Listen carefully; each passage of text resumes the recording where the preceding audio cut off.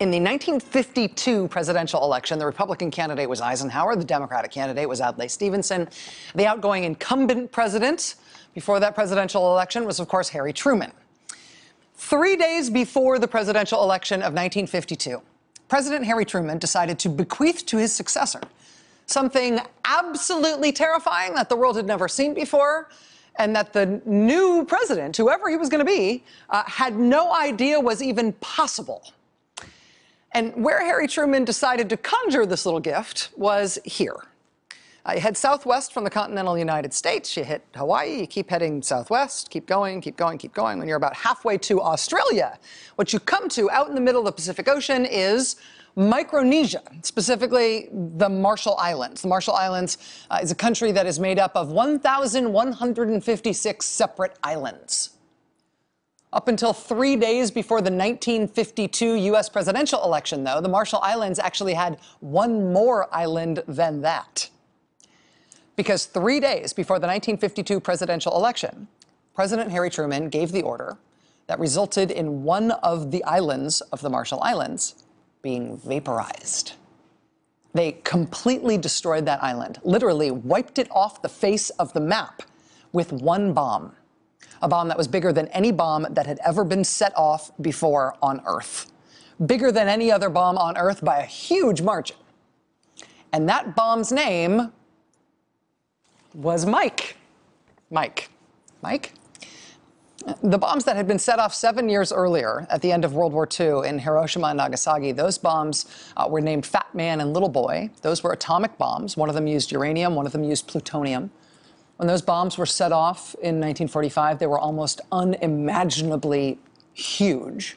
The bomb at Hiroshima was the equivalent of 15,000 tons of TNT. The bomb a few days later at Nagasaki was even bigger. It was the equivalent of 21,000 tons of TNT. Well, the bomb that Truman set off in the Marshall Islands 7 years later in 1952, that bomb named Mike, that wasn't the equivalent of a few thousand tons of TNT or even a few tens of thousands of tons of TNT. Mike, that bomb that vaporized one of the Marshall Islands in 1952, it was the equivalent of 10 million tons of TNT. 10 million tons. It was a qualitatively different animal. When they set off that bomb named Mike in 1952 in the Marshall Islands, the fireball from that single bomb reached a height of nearly 60,000 feet. For context, the typical cruising altitude for a commercial airliner is about 30,000 feet. Just the fireball from just that one bomb was double that height. The mushroom cloud that this one bomb created was 100 miles wide. Every nuclear bomb is obviously a big deal, but some are a bigger deal than others.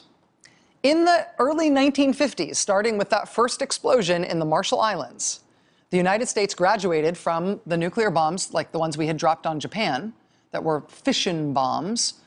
They created explosions by splitting atoms.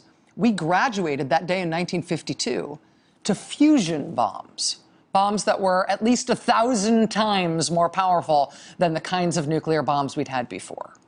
Fusion bombs worked not by splitting atoms, but by fusing atoms together. They are much, much, much more powerful. They are much harder to make.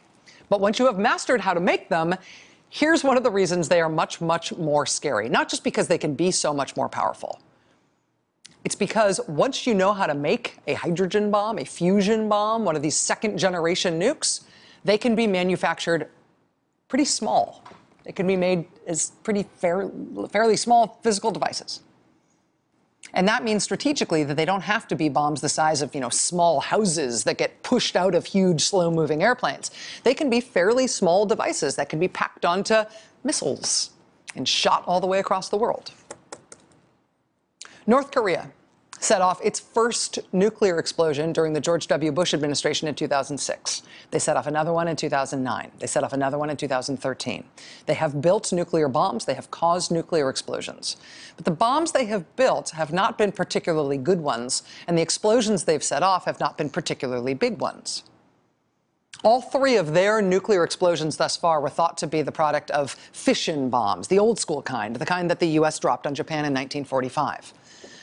Last month, though, the ferocious little dictator who inherited North Korea from his dad He started bragging publicly that under him, North Korea was ready to set off not just an old school nuclear bomb like they'd done before, but the new kind, a hydrogen bomb, a thermonuclear device, a bomb that uses not fission, but fusion. And last night we reported this breaking news of a seismic event of some kind that had been detected at a North Korean nuclear site. South Korea said immediately that they thought it was another nuclear test. North Korea said within a matter of hours that, oh yeah, not only was it a nuclear test, they said it was a nuclear test of a fusion bomb, of the giant kind of nuclear bomb, the kind that wiped that island off the map in 1952. If that is what they did, then North Korea has not only developed a much, much more powerful nuclear bomb than they ever did before. They have developed the type of nuclear bomb that could be miniaturized and put on a missile and sent somewhere very far-flung around the globe. That's the bad news about what North Korea is claiming it did when it caused that earthquake last night. That's the bad news. The good news is that the people who really understand these things are utterly convinced that North Korea is lying about it. Joining us now is a real expert in the field who knows how to talk to those of us who aren't. My friend Joe Cirincione, president of the Ploughshares Fund. Joe, it's great to see you. Thank you for being here. My pleasure, Rachel.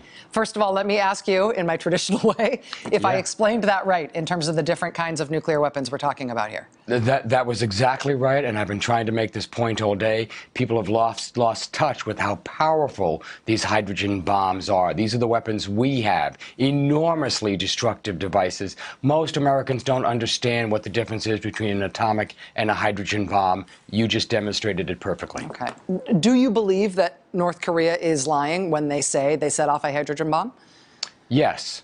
I believe they are exaggerating their capabilities. I believe they're exaggerating the device. Kim Jong-un is the Donald Trump of North Korea. He makes outlandish statements, but that doesn't necessarily mean that they're true. And we can tell that from the seismic signal that we're picking up, thanks to the international monitoring system we have set up from the Comprehensive Test Ban Treaty Organization. We can measure the earthquake that was generated by this blast, and we can make an estimate of its yield of the device, which clocks in at something like 6,000 tons. Okay. That's a pretty big explosion, but it's nothing like you would expect from a hydrogen bomb, and even a failed hydrogen bomb would come in at 10, 20, 50,000 tons of explosive force. That's why most of us think this is not a true hydrogen bomb. Let me just stop you there and just restate that for clarity so I make sure I get the scale here, because sometimes with big numbers, it's hard to keep in mind their scale. But if say, Hiroshima, that bomb was about 15,000 tons of TNT, this was 6,000 tons of TNT, so not even half that size. If it had been a hydrogen bomb, it would be hundreds, if not 1,000 times bigger than Hiroshima, not half the size. Exactly. The hydrogen bombs we have on our Minuteman missile, for example, are 300, 400,000 tons of TNT. Even in a test, a scaled-down test, you would expect a much bigger signature, and we didn't get that. That's why you heard the White House come out today and say the data so far is inconsistent with the claim that this is a hydrogen bomb. Even if this wasn't a hydrogen bomb, Joe, is there reason to believe that they are moving toward that capability? That is the really bad. The good news there is that they didn't do it. And in fact, whatever they were trying to do, it probably didn't succeed. This was actually a little smaller than the test they had in 2013. The bad news is that they're trying. This is their fourth test. And even in a failed test, you learn something from your mistakes. So the lesson here for us is if we leave them alone, if we just continue doing nothing and don't engage North Korea and don't do something different from what we're doing, these guys one day are going to get a hydrogen bomb. And that's what sent shockwaves around the world today. Even for the 12 or 20 hours where we thought they might have a hydrogen bomb, people were freaked that North Korea might have a weapon, 2 or 3 of which could destroy South Korea, 2 or 3 of which could destroy central Japan. That's the fear that test set. That's why the UN Security Council is meeting in emergency session tomorrow.